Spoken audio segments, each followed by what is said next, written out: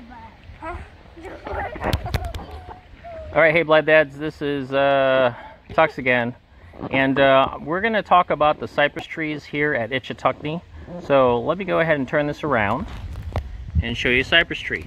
So one of the unique things about cypress trees is that in order for them to hold root, the roots go into the ground and they grow upward so they can grab land. So that's why cypress trees such as this can grow nice and strong and hold on to the riverbank. They're the only trees that can actually do this. And the funny thing is that because we were in a spring, typically cypress trees have what's called tannic acids.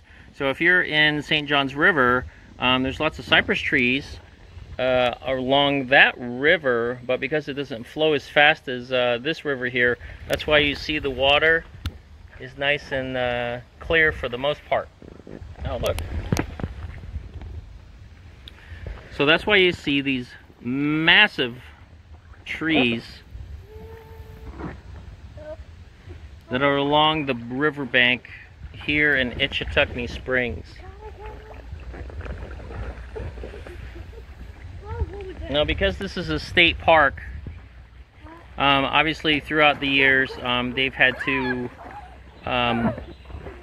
manage the waterways so it's safe enough for the guests to go down the river.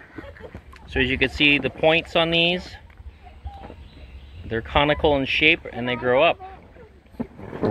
And that's what holds the cypress tree into place. Now, here's a really huge one. This is probably one of the biggest ones on Ichetucknee right here. Let me kick away from this. There we go. Look at the size of this.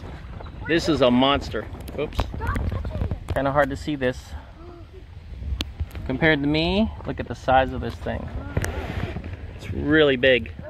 There's the roots right here, and it grows all the way up there. This is a massive tree. Big old tree.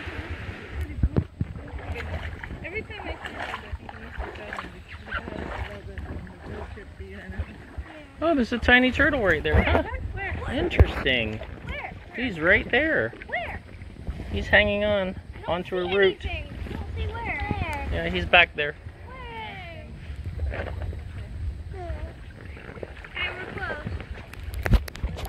Anyway, this is one of the longest rivers that you can get on in springs that turn into a river here in northeast Florida.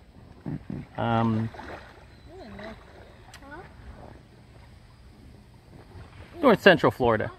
But it's a huge attraction to locals as well as guests from other parts of Florida, if not the state, and other states as well. So it's a real, like I say, tranquil. It depends on who's on the river. This is, you know, being near UF and USF and FSU. This is and on the weekends this place is hopping. It's a party on the river, and it gets really crowded. So being here in the summer, here somewhere around, I don't know, 1 or 2 o'clock in the midday, it is pretty spread out. Not a lot of people on the river. I could probably count maybe 40 cars in the parking lot. So let's turn around and take a look at more of Ichetucknee.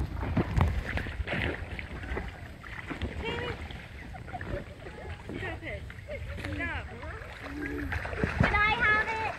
No, no more of that. Can I have it? I'm going to tell you a secret.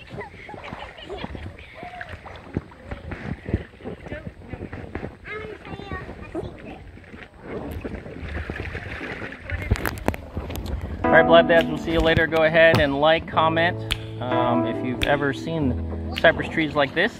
And go ahead and subscribe to Blab Dads. And we'll see you in the next location.